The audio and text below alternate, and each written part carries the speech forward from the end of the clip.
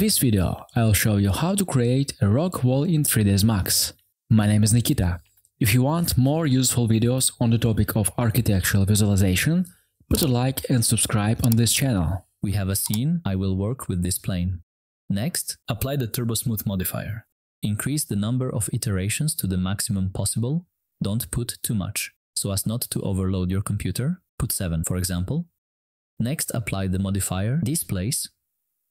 I have Diffuse, Roughness, AO, Displace and Normal maps. For our Displace modifier, I use the Displace map, drag it into our material editor and apply it to the map slot, isolating our object. Let's increase the value of Strange to 1000. As you can see, Displace goes the wrong way. The parameters of the Displace modifier that we need to know about is Strange is the force of extrusion, Map is the map that we need to apply. These are the parameters of our map. Let's change the value of the width of the map to rotate the displacement along the x-axis. Press number 1, select the Rotate tool and rotate our map to the coordinates we need by 90 degrees.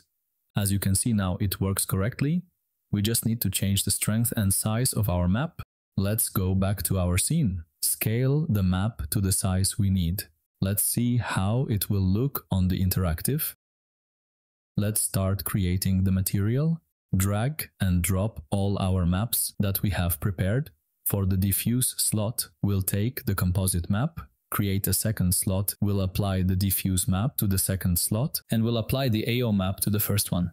Mix it in multiply mode, apply it to the base color slot. Apply the roughness map to the roughness slot. We apply the normal map through Corona Normal. Don't forget to check the Add Gamma to Input box. Let's see how it looks.